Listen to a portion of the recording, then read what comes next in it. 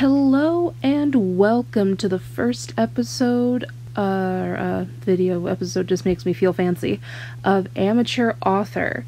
The point of this series is to give advice on writing and hopefully assist people in figuring out maybe where they're stuck or how to improve. I would like to start by saying I am not a professional author, hence the amateur in the title. I am just a beginner that loves what I do and wants to be able to help people if my advice in any way could assist someone. So the title of this video, as you can see, is called So You Want to Be an Author? And I'm going to go over 10 points that I think are really important to keep in mind when you start writing. Point number 1, no one can teach you how to write. People can give advice on how to improve your writing, give you advice on how to world build and make your characters, but the actual art of writing is completely up to you.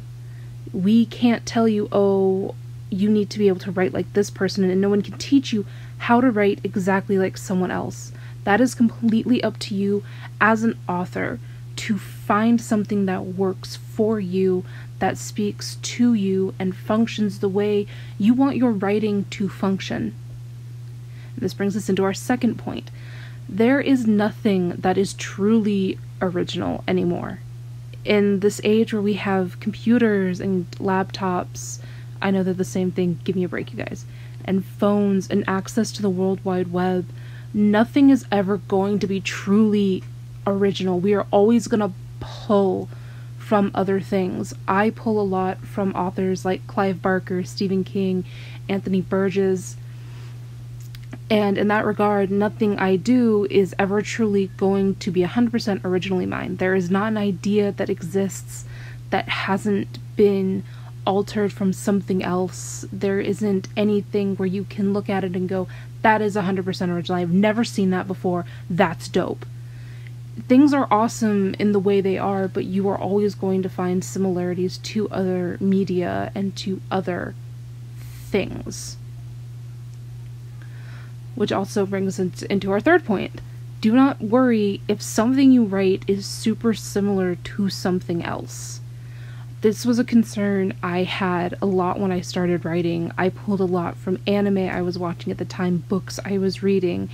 I had concocted this whole universe after I had watched Cloud Atlas that was based on like this one little part, and then Detroit Become Human came out and I was like, well, fuck.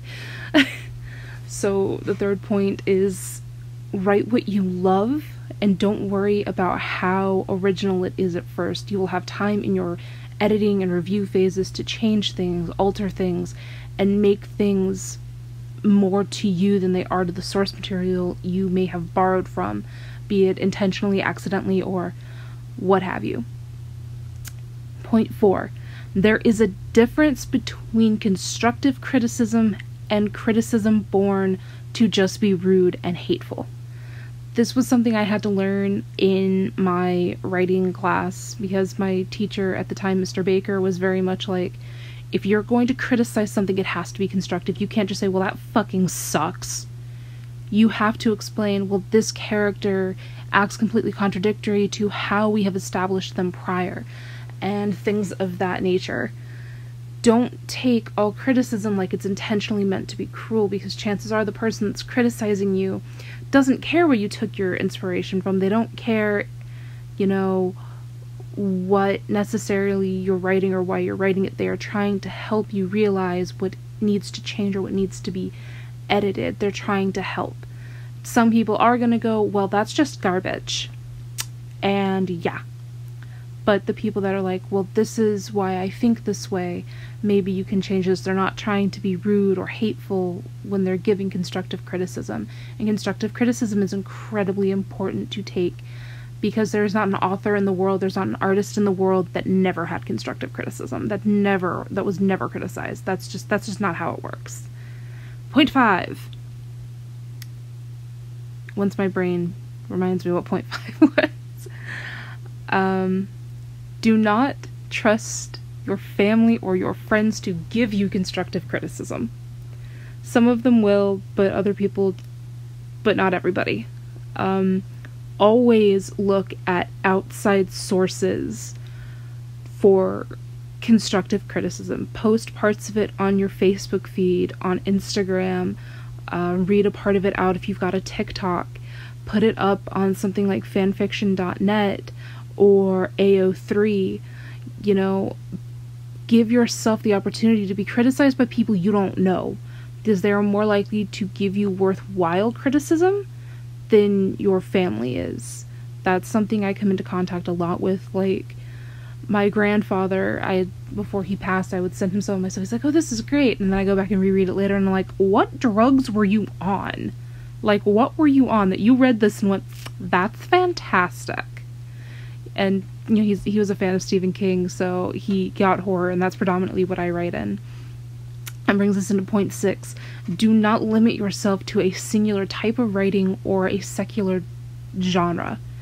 There are genres that we are all more comfortable writing in. Some people really prefer writing romance, and some people really prefer writing action or horror or, you know, all that kind of stuff. But when it comes down to it, exploring other genres will widen the scope and widen your ability to write cohesively, consecutively. It will assist in your world building, your character development, because really, at the end of the day, a lot of stories do overlap. Your genres are going to overlap in really important ways. You know, The Phantom of the Opera is, at its heart, a love story. It's a terrifying love story, you know, it's not the kind of love story a lot of people will set out to write, but it's a horror movie as well. But like I said, at its heart, it is a love story, and you will always have this overlap with your genres. And I think one of the biggest mistakes writers will make is holding themselves into just a singular genre to work with. You know, even Stephen King and Clive Barker, Dean Koontz, all of these writers that you look at and go, well, you write this certain way. It's not just that certain way. They have other genres mixed in with what they do, and that's part of what makes them great writers. Part 7, or point 7, part 7, it's absolutely do not compare your writing to the writing of a master. What I mean by that is, like, you can look at Stephen King and go, well, he's got all these really great aspects to what he does, but you are not Stephen King. You are not Clive Barker. You are not Dean Koontz. You are not Anthony Burgess. You are not Danielle Steel. I'm not going to say Stephanie Meyer because I have feelings about that. Don't compare yourself to other people. We are our own worst critics, and what definitely does not assist with that is we all have this horrible habit of looking at what other people have done and going, well, what I do isn't any good because it doesn't sound like this, it doesn't look like this, it isn't this. Well, that's the whole fucking point. Comparing ourselves to other people, all that manages to do is discourage us, and that's not the case for everybody. That is definitely not the case for everybody. But I find that most of the time, probably 70% of the time, especially with me and things I've noticed in my family and with my friend groups and things like that, and definitely things I noticed when I took creative writing, I would see these comments. It's like, well, you know, what I do is not as good as what this other person wrote. And I'm like, but that's the beauty of it. It doesn't have to be as good. If you love what you do and you show that you love what you do through your writing or your art, and this is for anything, someone is going to sit there and go, holy shit, that is amazing, and I want that. I want to read that. I want more of that. So don't compare yourself to everyone else. People don't develop their own art styles or their own writing styles by looking at Stephen King and going, well, I'm crap because I can't write like that, so I'm just going to give up. Developing your own style, which is point 8, is super important. Your own style of writing, and we're in point 8 now, you guys, that was a horrible segue, and I'm sorry. Your style of writing is what's going to define you as an author. Part of why Anthony Burgess does so well with A Clockwork Orange is because he did things with the English language that I haven't seen anybody do since, probably simply because they don't do it as well as he does. You know, Peter Benchley has a way of writing oceanic scenes and making us afraid, and it's specific to the way he writes. Your success as a writer isn't necessarily going to hinge on how well you have explored a concept. If Stephenie Meyers' Twilight or 50 Shades of Grey, I'm bitter about them both. Especially 50 Shades, but there's a whole different video that's going to go over that, has taught us anything, it's that writing style is really what gets the point across. I write a lot in prose, in part because I started writing poetry first. That was like the first thing I ever really delved into, and that has affected the way I write literally everything else. I write very gothic and very poetically, and that style is what people appreciate. I've had a lot of people, and this is something we discussed really hardcore in the writing classes I'd taken, that the style in which I write and which other people write, that's what keeps books interesting. That's part of why I honestly think Stephen King has survived as long as he has. You know, a lot of his stuff feels aggressively repetitive, and the like, or he's writing sequels such as Dr. Sleep, which is a sequel to The Shining. It's the way he writes, the structure in which he writes, his style. Do not be afraid to develop your own style. You don't have to sound like anybody else, and that's fine. Point 9 is really more of a tip than anything else. If you're scared about learning how to write, and this is definitely something I'm going to go over in a different video, if you're afraid of learning how to write a certain character, but you know a character that acts like the character you want to write, do not be afraid to write fanfiction. I shit you not. I have learned to write characters better via writing fanfiction for a character that already exists, because I have the structure to work on. And then take that character's personality traits and write. Write like crazy. You want to write a character that reminds you of Dean Winchester? Write that fanfiction. Write an introspective fanfiction about the character. If you're uncomfortable or you're unsettled about how you want to write a character or write how they would react to X, Y, and Z, and this is especially helpful for things that tend to be a little more traumatic, like death, like themes of sexual assault. Take characters that you know have reacted to that kind of thing before and write. Write how you observe them. Write them in a similar situation. Get yourself familiarized with things that happen and character traits and personalities by writing for characters that already have those traits and personalities. Fanfiction is an exceptional learning tool, and I wish more people would utilize it, and I'm always disappointed that they don't, because people stigmatize it so hard. Nobody cares that you want to see Gabriel kiss Sam Winchester, and nobody cares if you think Shinra Kusakabe should be with Arthur. I don't, but that's my own gripe. Or that Sakura should have been with Naruto.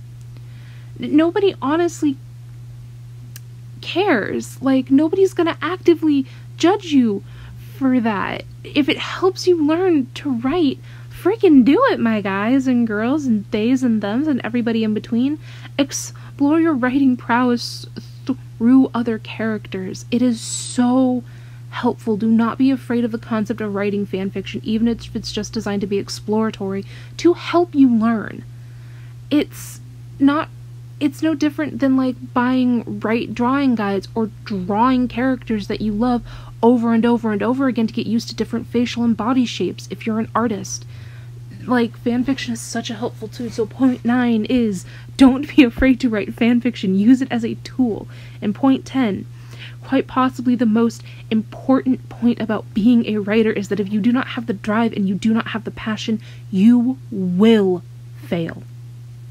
People do not write because it's going to make them a lot of money. Writing is about luck. It is about sending your manuscript to 100,000 people. And it's no different with scripts. If you want to be a director or a screenwriter, if you want to be a playwright or anything like that, it's no different for really anything. It's the same with art as well. Nobody owes you anything when it comes to what you do, and it is 100% luck. 100% it's luck.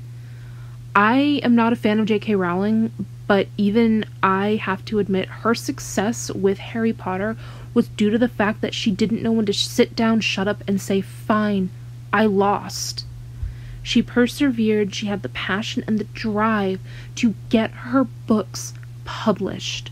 And that is exactly what ended up happening.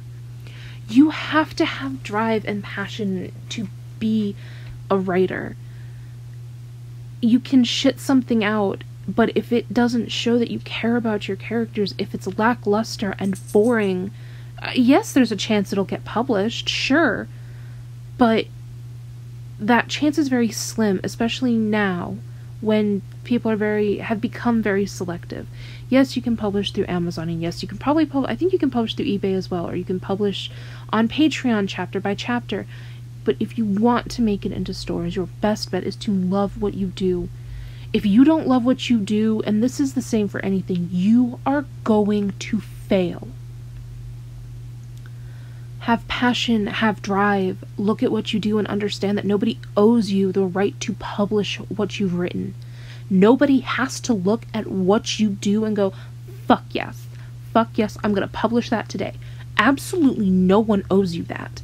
It doesn't matter how long you've taken to write a story, develop your characters, but if you have passion and you have drive, and it shows, you have a better chance than everyone else that looked at writing and went, oh, this will be easy, and shat something out for the sake of shitting it out and hoping to make bank, to make a million. You will have more of a chance of getting published when you have the passion, drive for what you love. Luck is the pivotal point of getting anything published. You have to hope somebody loves what you do enough to put it out there, to want to put the money in and invest in having something you've written and put your heart and soul into published. And a lot of that, as I've said, it's going to be repetitive as crap, is having heart and soul in what you've done. So, with that said, those are 10 points that are very important to keep in mind when you are thinking about becoming a writer. There's obviously more that does go into it, and I hope that you guys stick around to hear me rant more about things like character development, plot devices, keeping your character aspects well balanced and well maintained, avoiding things like painful stereotypes, and all of these are going to be future videos, and definitely stick around to learn a little more with me. There is a secondary series that goes along with Amateur Author called Amateur Artist, that I will hopefully start doing at some point, but this is what I've got so far. Thank you for sticking around. Please hit that subscribe button if you like the sound of my voice or you just want to learn more. Thanks much. Bye!